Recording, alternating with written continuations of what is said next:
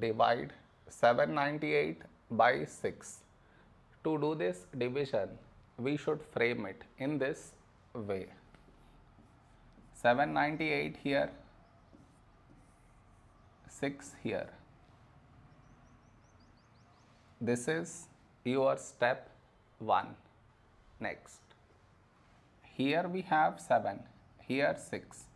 A number close to 7 in 6 table is 6 ones 6.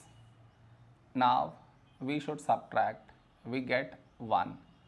After this, bring down the beside number, so 9 down, so 19. A number close to 19 in 6 table is 6 threes 18. Now we subtract, we get 1. After this, bring down the beside number, so 8 down, so 18. When do we get 18? In 6 table, 6 threes 18. Now we subtract, we get 0.